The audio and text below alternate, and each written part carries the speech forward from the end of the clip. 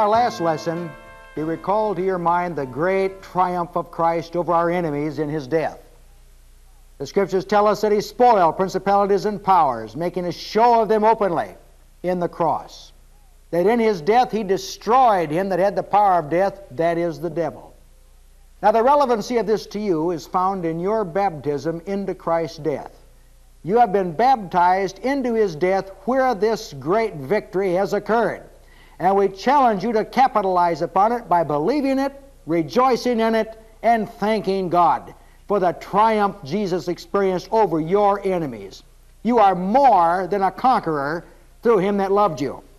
Now today we want to concentrate on your baptism into Christ Himself, into His person. We want to build assurance in your heart, to make you confident before God, to make you be able to stroll through this life with a triumphant spirit, realizing that you're a child of the God and have divine resources at your access. Assurance is produced by reasoning upon the divine foundation and upon what's built on that foundation. The foundation is the vicarious death of Christ, the substitutionary death of Christ. He took your place in sin's responsibility before God.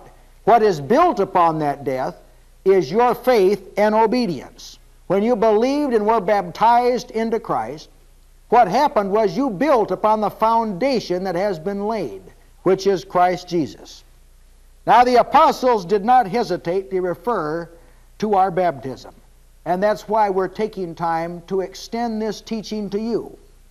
Your baptism into Christ is a ground, a legitimate ground for confidence before God. Our text is found in Galatians, the 3rd chapter, and verse 27, a short but a pungent verse. Can you receive it and believe it?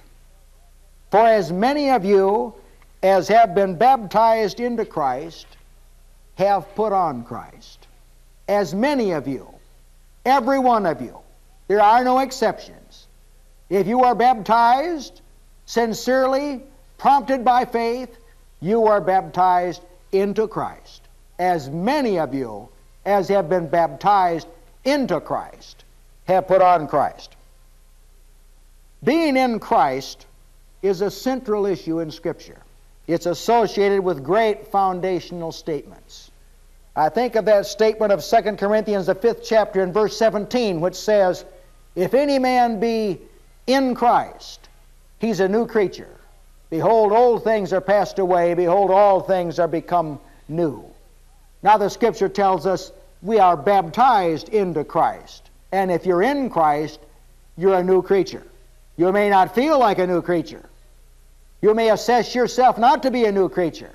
But the word of the King is, as many of you as have been baptized into Christ have put on Christ, and if any man is in Christ, he is a new creature.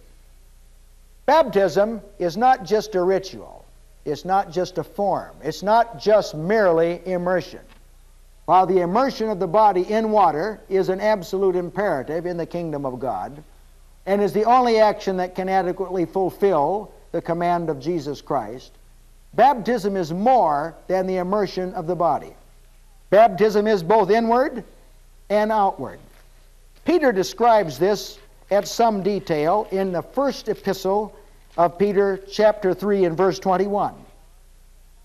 The like figure whereunto baptism doth now also save us, not the putting away of the filth of the flesh, but the answer of a good conscience toward God, by the resurrection of Jesus Christ. Removing that parenthetical statement, let me read that text this way. The like figure whereunto even baptism doth now also save us by the resurrection of Jesus Christ. We were baptized into His death and raised with Him. Now it was not just a ritual, not a ceremonial washing, or as Peter puts, not the putting away of the filth of the flesh. It was not a ceremonial washing like they had under the law, where they had diverse washings, where they cleansed their bodies ceremonially to make them acceptable to the camp of God's people. Baptism is the answer of a good conscience toward God. Once a person hears the gospel, once they realize their own infection with sin, their devotion to it, their conscience becomes defiled. But in baptism, it's an answer of a good conscience toward God. I've obeyed the gospel. I have done what you said, Lord. You have asked me to believe and be baptized. I have done it, and I receive your commitment that I will be saved. It's the answer of a good conscience. That's inward. That is inward, and it's part of your baptism. We want you to capitalize on the inward part and reason from the outward part. Form is important. We do not mean at all to derogate form. When we say that it's essential that the inward part be emphasized, we are not de-emphasizing the outward part. The Word of the Lord tells us that form is a vital part of the doctrine. In Romans the 6th chapter and verse 17, referring to baptism, Paul says, you have obeyed from the heart the form of the doctrine which was delivered unto you. The doctrine was the death, the burial, and the resurrection of Christ. The doctrine included Him dying for sin, being buried and raised again for our justification. The doctrine included you being reconciled by His death and justified by His resurrection, being reconciled to God, cleansed from your sin, and washed from it. That's the doctrine. The form of the doctrine, the external display of it, was your baptism. You were buried and you were raised in precise likeness to Christ's death, burial, and resurrection. Water was also required. In Acts the 10th chapter and verse 48, the Apostle Peter, after observing the acceptance of the Gentiles by God, an epochal event, some 10 years after Pentecost, even the apostles were operating under the idea that the Gentiles were unacceptable. When Peter saw that they had been accepted by God and that the gospel pertains to them, he said, who can forbid water that these should be baptized? So form is important, water is necessary, and a burial is necessary. We are buried with Christ by baptism into death. Buried with Him. So let us not derogate form. Form is vital. Form without content amounts to nothing before God. That is to say, the form is like a cup. The content is the baptism, like the water in the cup. Now, the doctrine without a form is inaccessible to men. You're not able to appropriate it, not able to identify yourself with it. You're thrown into an eternal guessing game as to whether the death of Christ applies to you or not, whether your sins have been forgiven or not, whether you have been washed or not. I know very well that there are some that tell you just bow your head and raise your hand and just utter a prayer to God to be merciful to you, a sinner. But those of you that are honest know that it takes more than that. God has associated the form with content. The content is the gospel. The form is your baptism, and it contains for you an association with the death of Jesus Christ. Content without form is no good. It makes the gospel ethereal and beyond your grasp. The answer of a good conscience toward God. That's why you felt so good when you were baptized. That's why you were happy in Christ Jesus when you were baptized. That's why the Ethiopian eunuch of Acts chapter 8 went on his way rejoicing when he was baptized. He had the answer of a good or a purged or cleansed conscience to God. The blood of Christ purges our conscience from dead works to serve the living God. That occurred when you were baptized. You see, the emphasis in baptism is not the baptism itself. Baptism is not an end of itself. It's what is accomplished in your baptism. That is the point of Scripture. Note very carefully how often this association is made. He that believeth and is baptized shall be saved. That's the accomplishment. Repent and be baptized, every one of you, in the name of Jesus Christ for the remission of sins. That's the accomplishment. Acts 2 and verse 38. Why tarriest thou? Arise and be baptized, washing away thy sins, calling upon the name of the Lord. That's the accomplishment. Romans the 6th chapter and verse 3, know ye not that so many of us who were baptized into His death? Into His death. That's the accomplishment. We became identified with His death and the benefits that accrued from it. We were buried with Christ.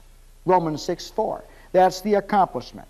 And our text in Galatians 3:27, as many of you as were baptized into Christ. That's the accomplishment.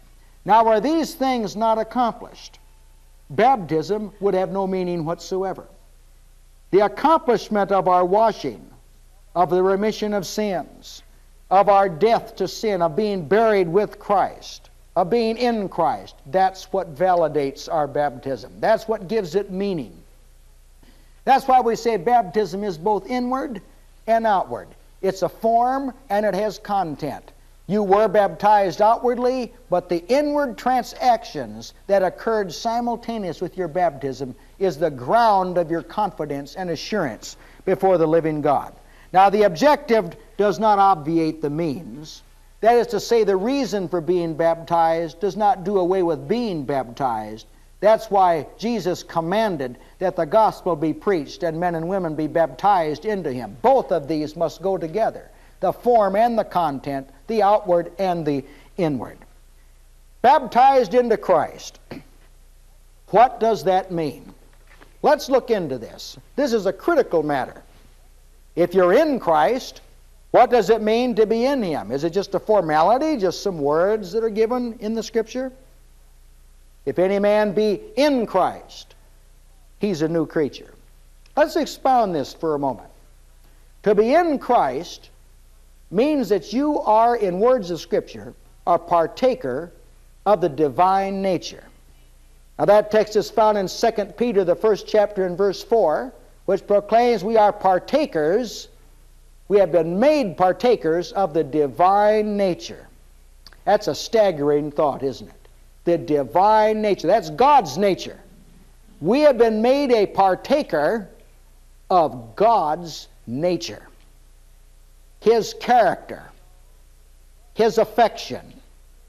Going a little further, in Hebrews the 3rd chapter and verse 14, we are proclaimed as partakers of Christ. Christ Himself becomes a part of us. This is what it means to be in Christ, to partake of Him, His character, His benefits, His insights. It means we see things like Christ sees them when we walk by faith. It means we are repelled by the things Christ is repelled by. It means we rejoice in the things in which Christ rejoices. We have His outlook. We have His perspective as He walked by faith, our partaker of Christ. Let's take it a little further. In Romans the 8th chapter and verse 17, it proclaims that we are joint heirs with Christ. Heirs of God, joint heirs with Christ.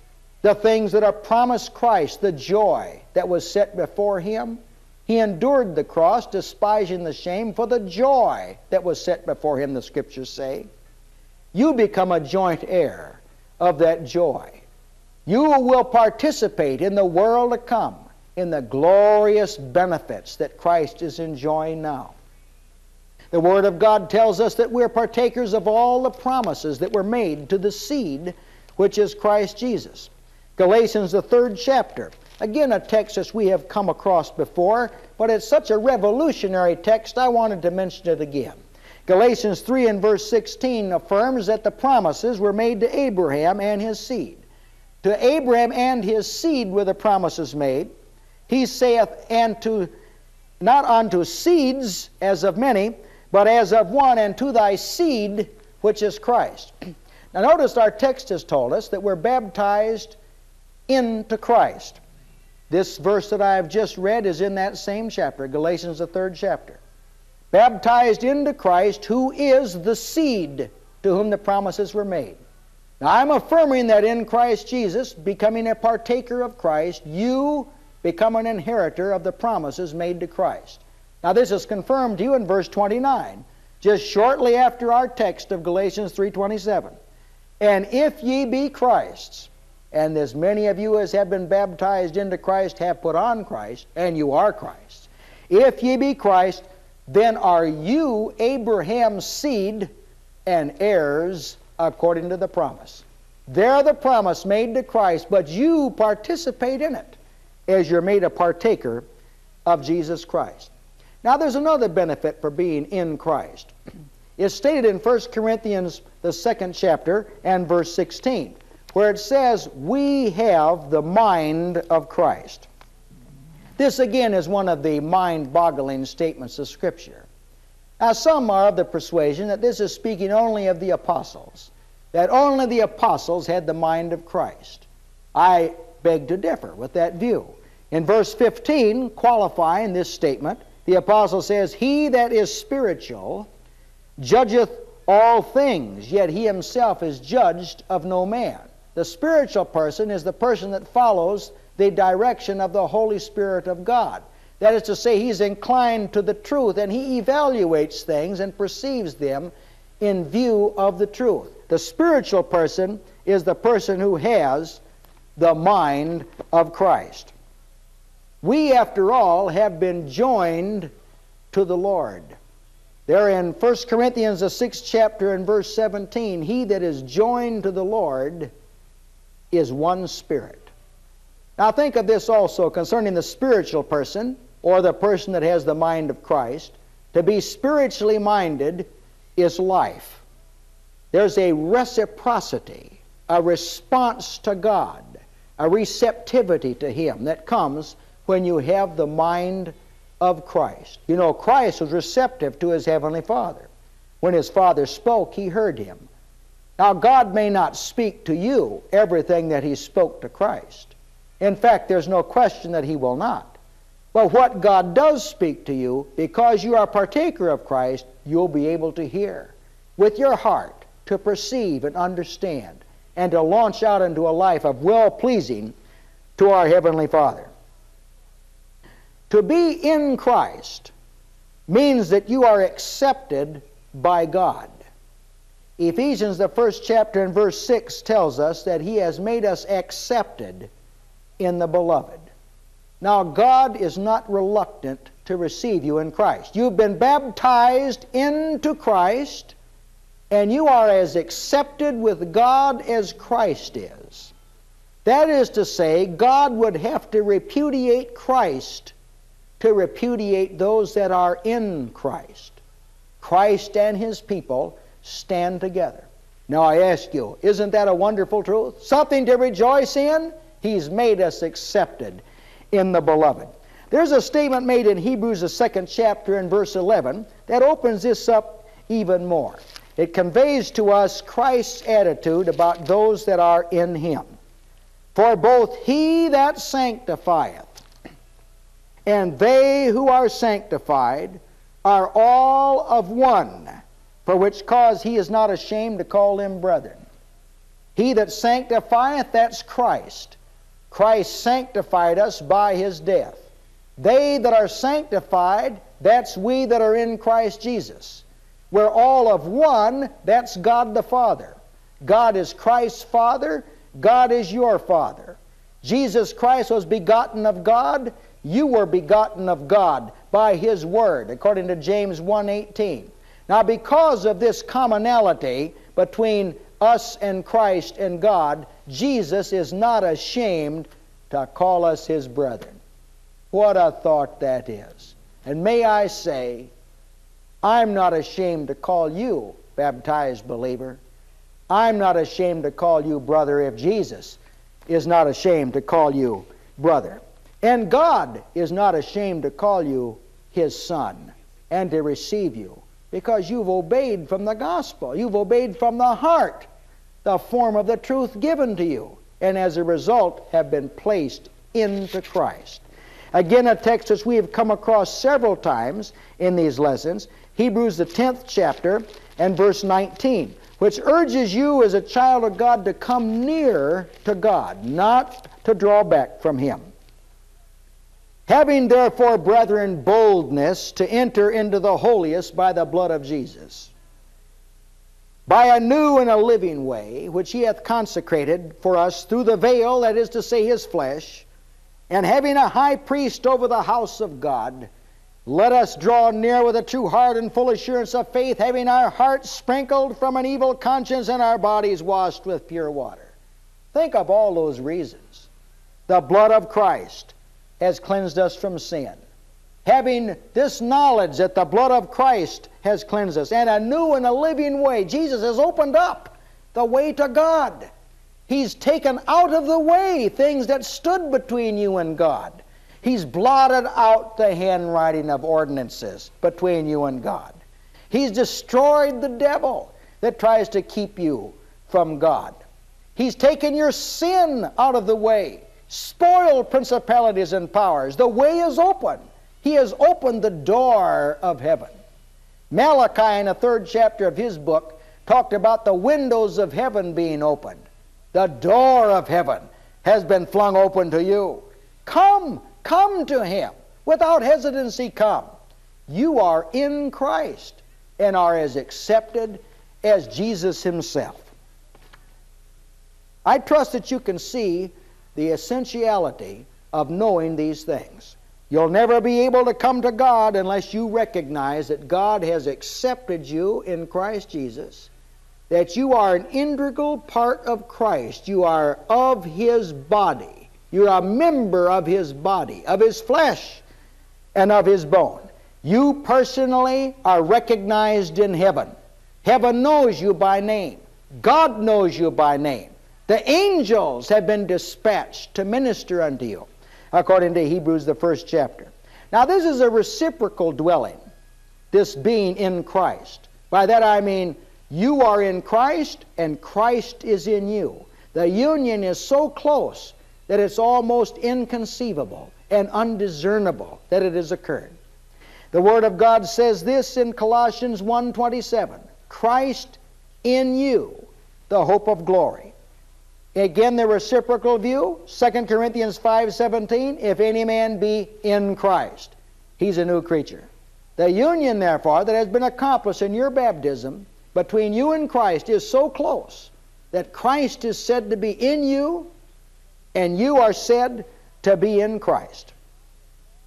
You will recall that all spiritual blessings are in Christ Jesus. Ephesians, the 1st chapter and verse 3. He hath blessed us with all spiritual blessings in heavenly places in Christ Jesus. Now you have been baptized into Christ Jesus, which means you have personal access to all the spiritual benefits that God has for His people. Everything that fortifies the soul and anchors to heaven is in Christ Jesus. Now let's have some closing remarks about the accomplishments of your baptism, of being in Christ Jesus. In Christ Jesus, you are established believer. He which establisheth you in Christ is God, according to 2 Corinthians, the 1st chapter and verse 21. Established, fortified, made solid in Christ Jesus. What does that mean? Ephesians, the 4th chapter and verse 14 states it from the negative point of view, that you'll be no more children tossed to and fro by every wind of doctrine. No more children, made stable, solid, fortified, established in Christ Jesus. The cyclical religion that so many people have is not necessary. Up and down, in and out, down and out, cold and hot. It's not necessary. You do not have to live that sort of a life. Seasonal religion is not compatible with the faith. You have been baptized into Christ and are established by God in Him. God establishes you to the degree that you are aware of your fellowship with Christ Jesus. If you live in ignorement of your life in Christ, your establishment will not be facilitated. God works through your faith, through your consciousness, through your awareness, through your spiritual alertness. So I challenge you to consider seriously these things about being baptized into Christ and being established by Him. You realize in Christ Jesus a consistent triumph. He causeth us, 2 Corinthians 2 and verse 14 states, He causeth us always to triumph in Christ Jesus. Defeat is only out of Christ. Only victory is in Christ. Now let me interpret that for you for a moment. Victory is not always riding on the crest of the wave. Victory in this case, triumph in this case, means that Satan does not realize his objectives with you. Satan's objective is to get you to stop believing. But if you keep the faith, if you keep believing and fight the good fight of faith, you've won, believer. You've triumphed over Satan. To put it another way, if you keep the faith will keep you. Now let's review very briefly what we've covered in this lesson. We've been baptized into Christ. Baptism is both outward and inward. Outwardly, the emphasis is on obedience, your immersion in the water. But that outward was a form that was invested with content. The content is the inward purging of the conscience, the answer of a good conscience toward God. This act puts you into Christ Jesus, where there is remission of sin, where there is washing and cleansing, where there is victory over Satan, where Satan is destroyed and principalities and powers overthrown. You personally, as a result of being in Christ, are recognized in heaven. Jesus is not ashamed to call you His brother. God is not ashamed to call you His son. The angels are not ashamed to protect you and to minister to you, and the Holy Spirit is not ashamed to deal gently with you and to woo you and open up to you the wonderful truths of God. It's a glorious gospel that tells us Satan can lose. All too much credit is given to Satan in our day. The word of the Lord tells us he walks about as a roaring lion, seeking whom he may devour. But resist him, steadfast in the faith. If you keep believing, there's not a chance Satan can win. He is not invincible when you believe. You are more than a conqueror through Christ Jesus that loved you. Now my exhortation to you is to keep the faith and to be of good cheer. You were placed into Christ at your baptism. All of the things that are His are yours when you're in Him. The Holy Spirit has identified your induction into Christ with the day and the hour you were baptized. Now, capitalize upon it.